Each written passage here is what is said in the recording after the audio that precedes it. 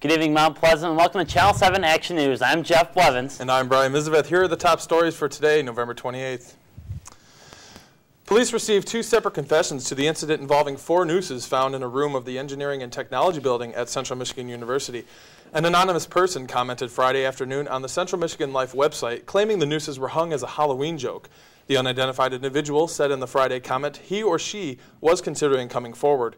A male student contacted CMU police Saturday morning with a similar admittance of guilt. It is uncertain at this time, however, whether the student who called police Saturday has any connection to the individual who posted the comment on Friday. And in response to the 4 hangman's nooses, more than 30 students marched through campus Friday chanting "No justice, no peace." The Reverend Charles E. Williams II of the National Council for Community Empowerment stood in front of the Bovee University Center to call for a federal investigation into last week's incident.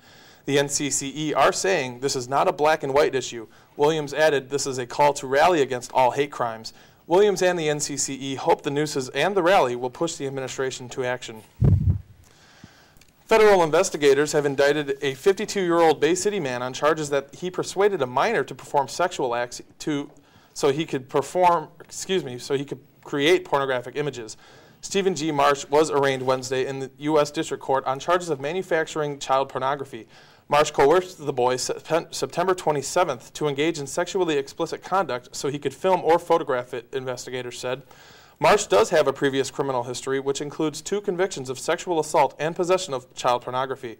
If convicted again, Marsh could face a minimum of 35 years to life in prison. And nothing is rewarding as being named the Teacher of the Year. And for Professor Norma Bailey, she has received that award. She has been awarded the Outstanding Middle-Level Educator at Central Michigan University. And she has got an Excellence in Teaching Award. She received her award given out by the Carnegie Foundation on November 15th. Students say that Bailey goes out of her way to make the student a comfortable place. Bailey wants her students to know that she is dedicated to her job and wants her students to learn. And in case you wanted somewhere to gamble besides the new MGM Grand Casino, the new Motor City Casino was open for VIPs and media to see yesterday afternoon. Owner Marion Illich says they have a beat of Detroit because they work and live there. The casino opens to the public today at 3 p.m. The $300 million project includes renovations to the old casino in addition to the old Wonder Bread factory. And most youngsters don't really get much in the outdoors and understand it until they're older. But for the Stadfeld family, just getting outdoors couldn't start at a younger age. Their father, John, is a big game hunter who travels to Alaska and Wyoming in search of big trophy game animals. And for his 13-year-old daughter, Kayla, and his 7-year-old son, Josh, they both joined Dad in the blind in search of that big buck. While on their hunting in 40 acres in Remus, they're waiting for that big buck to walk into their area. Josh keeps himself busy by playing with her Etch-a-Sketch, and Kayla listens to her iPad and even does homework. For Kayla, she just enjoys being outdoors with her brother and her dad.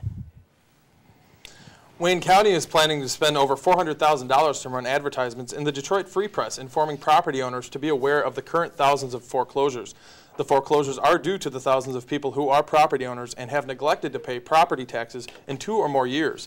The 121-page list, which will run in the Free Press for the next 2 Sunday editions, is just one of many attempts to make sure the owners know they are on the list, so as few property owners as possible lose their assets.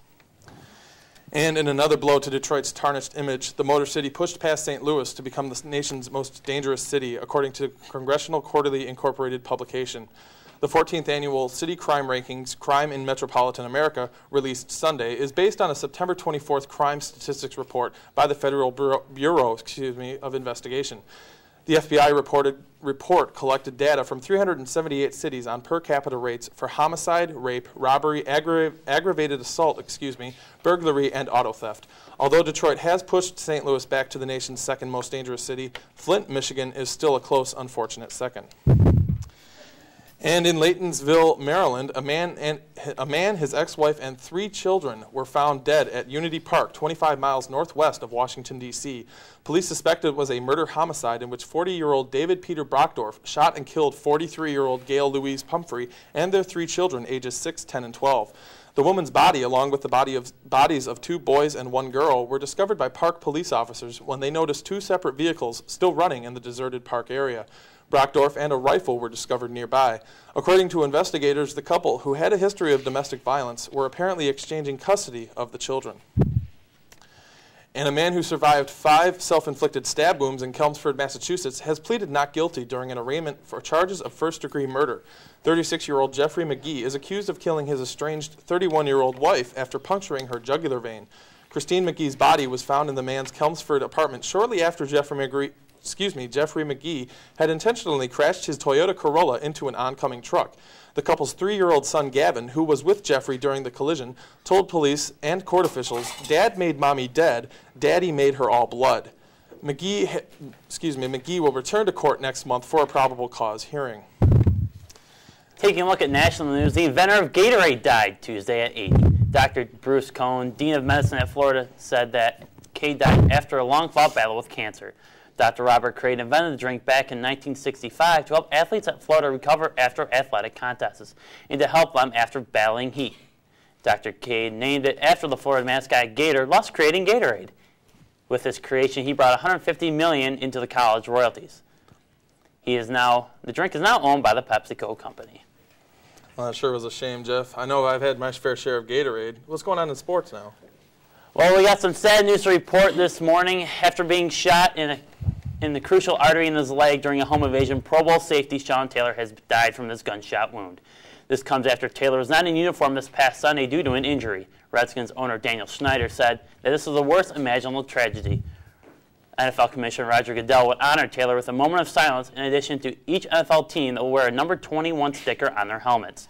Redskins players wear an additional number 21 patch on their uniforms. Our hearts go out to the Taylor family in this time of sadness. Well, in case you missed it on Thanksgiving, you missed one heck of a passing clinic put on by Packers quarterback Brett Favre after beating the Lions 37-26 at Ford Field. On their first drive of the second half, Favre took it 80 yards and passed it on every single play to cap it off with a 1-yard pass from Favre to Greg Jennings. Favre finished the day going 31 for 41 for 381 yards and 2 touchdowns. He completed 20 straight passes, a new NFL record. Ryan Grant had 15 carries for 101 yards and a touchdown. Donald Driver led the pack with 10 catches for 147 yards. Jason Hansen netted 4 field goals for the Lions, and John Kidda went 19 for 40 for 224 yards and 1 touchdown. Pass to Kelvin Johnson. The Lions hit the road next week and head to Minnesota to take on the Vikings. Kickoff is set for noon on Fox. Well, Brian, it's going to be a little snowy this weekend, isn't it? Snowy is right, Jeff. Well, you might want to set those alarm clocks back about 10 minutes. It's going to be snowing from here until the end of the weekend. And that's about it for your weather. For more up-to-date weather with Doppler 7 HD forecast, click on the website below. This has been your news for Channel 7 Action News. I'm Brian Mizaveth. And I'm Jeff Blevins. Good night.